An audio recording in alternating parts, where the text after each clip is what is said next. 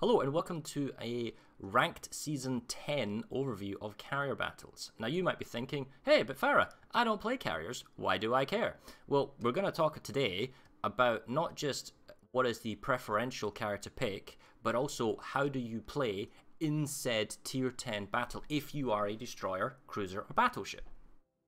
Now the easiest way for me to do this, since the carrier season hasn't started, or the ranked season, is to use WoW's tactics map. So I'm going to bring that up, and I'm going to showcase an example game and how you might be expected to play differently from standard, because you have to understand, most people who have played tier 10 ships recently have been in clan battles that doesn't have a carrier, and most people who play in ranked will not see a carrier. Like one game in 5, 10, 15, 20, depending on your region, the carrier games are the exception, not the commonplace, which means captains will be spec'd, not anti-air, and quite possibly not with defensive fire, but will be spec'd hydro, and as they are in clan battles, completely different setup. So when you go into a carrier game, you're at a disadvantage, and your carrier has the advantage, so it means the carrier has more of an influence. One of the other kind of elements is some people choose not to play a carrier game. If they see a carrier in queue and rank, they say, oh, I don't want to do this, I'm going to leave. And if that's the way you want to play, that's fine, go for it. I am not the person to ask, how do I play in games that don't have carriers, because I never see those. I only ever play carrier games. I only ever play carrier, which means I'm only ever in carrier games. So I only have one game mode that I need to focus on and I need to practice. However, when I go into these games, I am constantly typing, saying, do this, go here, telling them what to do, because most people don't play with a carrier and have no idea that the game mode is fundamentally different. So that's what we're going to go and have a look at today. So let me bring up our tactics map, and I'll bring this up here. Hello, it's our tactics map. Hoodaloo. Okay, so this is Tears of the Desert. It is an accurate redrawing as I could make of what I believe is going to be a map in the season 10. So this is a tier 10 game. The enemy team has a Hakuryu that's playing 3-3-2. We are the midway, spawning north is 2-2-2, and I've just made a random assortment of ships. So we have a Z52, Hindenburg, Minotaur, Des Moines, Henry, because it's not like clan battles where you min-max the best ships. You're going to have a mixture of everything. And the enemy team has a Republic, Zhao, Moskva, Worcester, Hindenburg, and Yuyang. And I realize I spelled Yuyang wrong, but anyway, right, so here we are, okay? Now, in this particular map, there's a number of things to take into consideration when we go into tier 10. The AA bubbles are quite large, 7.2 and 8.6 kilometers. We also have radar ranges, ranging from 8.5 to 11.7, depending on the ship in question, which means the meta is going to be cruiser heavy. That's the same as in clan battles, it's with the radar, and it's the same as it's going to be last season, so that's the same as going to be this season, I predict. Now, you may get games where you've got 2, 3, or 4 destroyers, and you may have games where you've got 2 battleships, or whatever, but the fact is I believe most games in carrier games to have multiple cruisers. And this is kind of like a worst case scenario. So, what happens when the game starts? Right? What would you say, what would you do, and how would you play? Why is the midway better than the Hakuryu in this example? Right, well, let's have a look. This game starts out, right? The focus is going to be over the contention, and I believe this is the A cap. This is the neutral point that everyone's going to be going after, and the 2 free caps are off to the side. So when this happens, realistically speaking, you want one ship to go off to the side. So whoever's closest, or preferably who is the most defensible against an enemy carrier, because they're going to be isolated from the group. You're thinking the Z52 and the Yuyang are probably going to be outside in the camp. Worcester's going to snuggle up to this little island, and I'll say so in a while. Des Moines might slug up to this one. The Henry may go wide. The Hindenburg may be wide. And the Montana may try and get in a position so he's got angles of fire. Hindenburg, Moskva may go up kind of close. Republic's looking for angles on both sides because he's quite accurate. CVs aren't necessarily going to move. While in all of this is happening, you know, we are taking off with planes, and we're trying to spot where's the enemy, what's he doing, where's he going. Now when this particular happens, we may want to see what the enemy on the enemy cap is. We might want to try and prevent him from spotting our, our Minotaur in this example, capping our base. All right. The cap, the neutral cap, is not going to be obtained immediately because the Des Moines has a radar over the cap and can be fired at by everybody. The Worcester has a radar, as does the Moskva. So the Yuyang, and so does the Yuyang have a radar. So the point, if he goes that way. So the cap isn't necessarily going to be grabbed, but here's the tricky element, okay?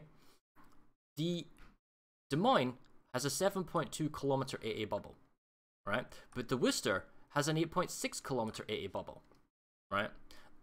What does this mean? How is this important or significant for people to play? Well, I don't really have a term for this, but I'm going to call it objective AA creeping, unless someone can come back and give me a better... Wow, that's cool. I'll grab that in a second. Thanks, babe. YouTube highlight, we have burgers. So, what does it mean about AA objective creeping? Well, let me just move this out of the way. If I am the Worcester, okay, and I've moved up here, I now have an 8.6 kilometer AA bubble over the objective. That means the Yu Yang can move into the cap and he is covered. It is impossible for me as a CV player to strike that Yu Yang because he is inside a friendly defensive cap. So for the Yu Yang, he's probably going to be absolutely on the edge, and it is impossible for me to CV spot him. And it's going to come down to radars and then pushing him off and that shooting type of element. And it's the same the other way around. The Des Moines has an A bubble, so he has an AA umbrella. So in that instance, the Z52 needs to stick within that umbrella. You see what I'm getting at here? If you're going to go for objective, do it inside friendly A. Now that is assuming, of course, ships take defensive fires or have AA range. Des Moines might not have AFT, which you think he should, but he might not. And that's kind of the gambling that is of ranked. The Worcester may not have 8.6. He may have 7.2 kilometers because he doesn't have AFT or he doesn't have the module. But the fact is, the Worcester always has a defensive fire. It's not like a choice between the two that the Des Moines has to make. So if this is going to happen, you need to play patience and defensive. So what does the Midway do? How does it play? How does the two fighters from the Midway deal with the three fighters from Hakuryu? Well, in this instance, you need to look at the beginning of the map of when the game starts and see who is vulnerable on the enemy team. Who can I armor pierce, bomb, and delete? Now we know we can kill the Worcester. We know we can also kill the Moskva. And we can also delete the Zao in this particular instance. These are ships that are highly vulnerable to armor-piercing bombs. So with that in mind, we need to scout. So initial scouting, careful not to go into the unknown. If you don't know what's there, you don't want to lose planes. So you're playing in this sort of no man's zone where you don't really go beyond a certain island point. You can fly more further south in this way, but if you don't go into the cap because AA could pick it off and the AA is so high that you don't want to lose planes. Because when it comes to fighter duels, you need planes at full strength. You can't have them weakened on lower numbers because you're going to lose in that sense. At the fire duel, that is. So I'm going to split up. Now I've spotted perhaps, oh, the enemy's got a Zao in the south. He is vulnerable. I can torp drop him, his AA isn't strong, he's stealthy, maybe that's why the team told him to go for that cap, but he is vulnerable. So in that sense, I know he's vulnerable to AP bombs. So I'm going to fly AP bombs with one fighter protecting down south, looking to engage this out. And at the same time, I'm going to fly the second torpedo bombers and the fighter plane over to the west, thinking I may look for the Yu Yang, look for anyone that's moving out of position, look for anyone that may be out of range of the Worcester, you know, look for any targets of opportunity. And by advertising this to the enemy CV, in this case, the Hakuryu, he's going to stretch his fighters out. Now, this middle fighter is going to have to choose. He can't win a one-on-one fight. He has to commit. So he's going to commit fighters somewhere. Now, let's say he keeps one fighter in the north, just and because he's got Worcester AA, and he has two fighters in the south. Well, that's fine, because you're going after the Zao. Zao's here. You can try fighting both fighters 2-on-1. You can do an aggressive strafe, or alternatively, you just back off to your own friendly Minotaur AA, and you can't go for the attack. Maybe he sends the fighter over here. Well, now you can one-on-one his fighter, and then you can do an AP bomb attempt on the Zao. You don't know if the Zao's got defensive fire. Unless you recognize the player and recognize that he takes it all the time, you can gamble and go ahead and strike. If you can engage his fighter and be careful that he doesn't exit strafe and don't make it so that your AP bombs can get strafed, you can fly in, and if the Zao hasn't grabbed the capture point and then retreated back to his team, you can then drop him. Do huge amounts of damage. You may kill him, you may take off half of his health, but it just means he's another target you can go at later. And if your team moves down, or maybe the battleship fires on him, you're going to wound him. So it's all about doing damage in the alpha strike. Alternatively, one other way to go about it is if the AA bubbles start overlapping. So for example, let's say the Worcester's moved, or we have an AA bubble that's also overlapping the Worcester. what I'm trying to get at here is that if your friendly AA is over an enemy target, right? So let me pop over here. Let's say we have an example where we have a Minotaur that has 8.6 kilometer AA, right? And we have a Yu Yang that is inside this 8.6 bubble, right? Something like this. And the Yu Yang is inside. Minotaur, and let's say the Minotaur's got smoke or radar and he's not seen him, that type of stuff. So we know the Destroyer's there, or we know he's got radar, he's behind an island or something. The point is, he's inside our AA bubble. That means either A, I can scout him, or B, preferably, I'm going to try and torpedo drop him. Now, the enemy CV is going to say, oh, hang on a second. I need to defend my Destroyer. So he's going to fly up, and he's going to fly inside the Minotaur's bubble. Do not feel that you need to strike the Destroyer. There's going to be 101 different reasons why you may or may not attack him. And if it's not urgent, fall back. See if you can lure the fighters in. Oh, he's going to chase you. Oh, wait, there's a Minotaur. I'm going to back off. Odds are, if it's Des Moines, Worcester, Minotaur, he's going to lose a couple of fighter planes. Reapply. Now go back. As soon as he pulls the fire back, threaten the Destroyer again. Play this game of cat and mouse again and again until his fires get weakened. Alternatively, you can also use your fire to muscle in as well. And then if he chooses not to defend because the Yu Yang is too far inside enemy AA, at that point you drop him and attack.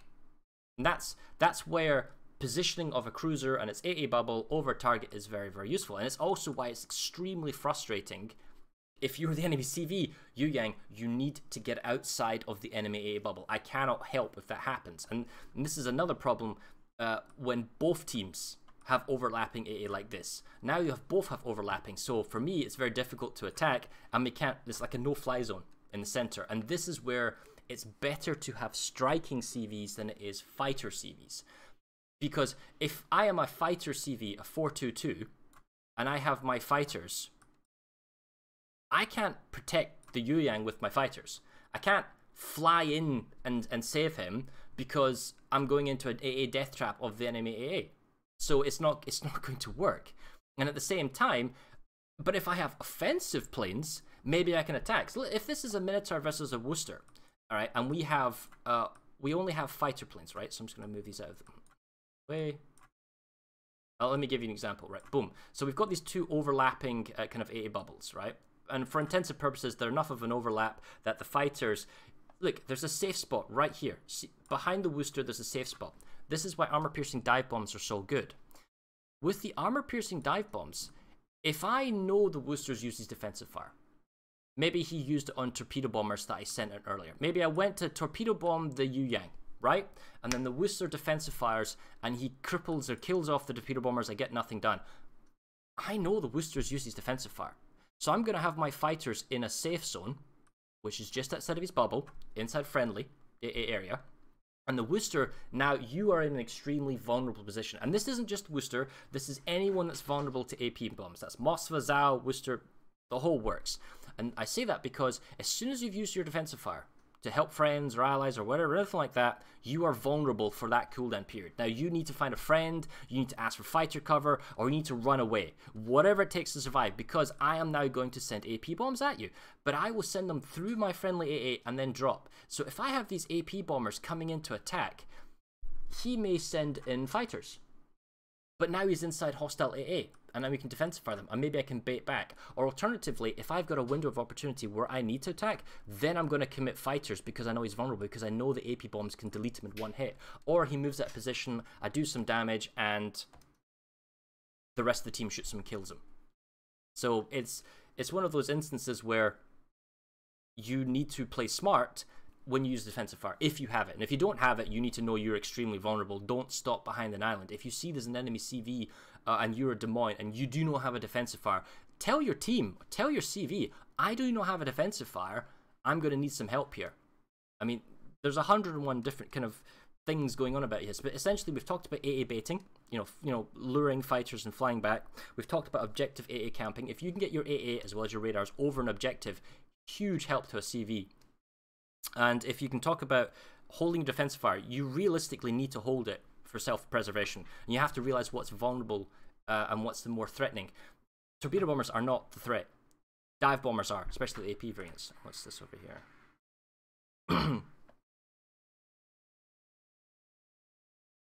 Anyway, this is North, right? So we're going to go over a quick little recap here. North is a horrendous map because the objective here is to get up close to the island as possible. If you can get up close to the island as possible, your AA bubbles overlap the center. It means you can't fly in here. Like this, see how much of an overlap there is? So you cannot attack. However, again, this is where the ability to strike comes into play. If you can armor-piercing dive bomb the Worcester, or anyone else for that factor, maybe the Worcester's a bad example. Maybe we don't have a Worcester here. Maybe we have like a Mossfa. You know, it's moved up for radar, or maybe we have a Zao that's just kind of hanging out here. He may or may not have a defensive fire. Because the Des Moines in range, and he has overlap AA on the Zao, I'm going to basically fly in an AP bomb. I'm not, now the key here, sorry, because I'm rambling on, is not to send all the bombers at the same time. He may or may not have a defensive fire. He may or may not have some hidden destroyer that's got a defensive fire that you don't see. You send in torpedo bombers, preferably torpedo bombers first, to threaten them with the torpedo bombers. Maybe get some hits, see if he panics them. If he defensive fires right on the edge of the AA, pull them back. Hold down the Alt button, see if they're panicked. If he doesn't panic them, go in for the attack. Because he's inside hostile AA, fires don't mean anything. They can't do anything. They're just going to sit there. You go in, you do the attack. If he defensive fires and he panics them, great. Wait for the defensive fire to end, send in the armor-piercing dive bombers, maybe give them fighter escort if it needs it, delete them. If you are the Zao in this instance, you have to realize that you are inside an enemy AA bubble and you are going to be vulnerable with or without a defensive fire. So these are elements to it. There's 101 different extra reasons on what to do in this map and what to do in that map and how to play it. But just know that the safest thing you can do is to grab the capture point, for example, in Tears of the Desert, and rejoin your team. Who's got defensive fires? Who doesn't have it? Stay together. Play under your fighter cover if you can. Stay outside of enemy radar range or enemy AA bubbles if you can, especially if you're vulnerable for certain periods of time. If you are resilient to AP bombs, like say the Republic, you don't necessarily have that much of a threat, or like the Hindenburg is trolling, is resistant to AP bombs. You are better at going by yourself because you are not going to be AP bombed. That means there's only a single strike from the midway. So we go into it. There's a bunch. Ultimately, it comes down to patience and reading the map and deciding how to play. I mean, there's a lot to take in here, and I could give some examples. Plus, I'll stream the games themselves when I do it. But this is a kind of a crash course overview. As a destroyer, you need to be not only observant of enemy radar, which you may or may not have done in clan battles, but you also need to be observant of enemy AA ranges. And am I inside an enemy AA range? Am I inside friendly AA ranges? If I want to go for the cap, not only do I need to be inside friendly radar range, I actually need to be inside friendly AA bubble, even if it's just passive AA. And then alternatively, if you're going for the cap, am I inside hostile AA? Because if I'm inside hostile AA, CV, if he's good, is not going to give you any fire cover, unless it's like absolutely desperate. And that's that. So I think we'll call it quits for now in this video, in the tutorial, because we've kind of covered many details, but ultimately it's a case of patience, communication, and knowing your vulnerabilities and your weaknesses. It's no point saying, oh my goodness, AP bombs are broken OP when you die. You need to know going into the game, if the enemy has a midway, or maybe you're at tier 8 and the enemy has armor-piercing American or German AP bombs, know what your vulnerabilities are. Know if you are the ship that's going to be the target and work with it. Find a defensive, fire-friendly guy or talk to your CV. It's all about understanding what you're getting into and then working around it. The worst thing you can do as a destroyer player is going off solo. Like, the worst thing you could do is going off on some sort of flank. If there's no friendly AA for either team, then it's very easy for the American and Japanese to isolate the destroyer and then cross-drop them. And this is the same with the battleship. Anyone that goes isolated and leaves the team, leaves the collective AA bubble group, is stretching the CV, because now I have to maybe fly on this side, or now I need to commit my forces to defending the Montana because the CV says, oh look, here's an isolated Montana, I'm going to attack him and I'm going to bleed him dry. So being that solo warrior going off into the side, that's the worst thing you can do in CV battles. Focus on the objectives, focus on collective AA support, and have patience. It's not about getting the cap first, it's about spotting, dealing damage, and the like. Anyway, that being said, I'm going to go back into some battles now. Hopefully this was an informative video, not too rambly, and look forward to stream highlights in coming games. And also, because this was the same as Season 9, you can actually go back and check my YouTube playlist for Season 9 games, and you can see me playing the Midway and the Kuryu, and you see exactly what I'm talking about in this instance. So, alright, until then, goodbye.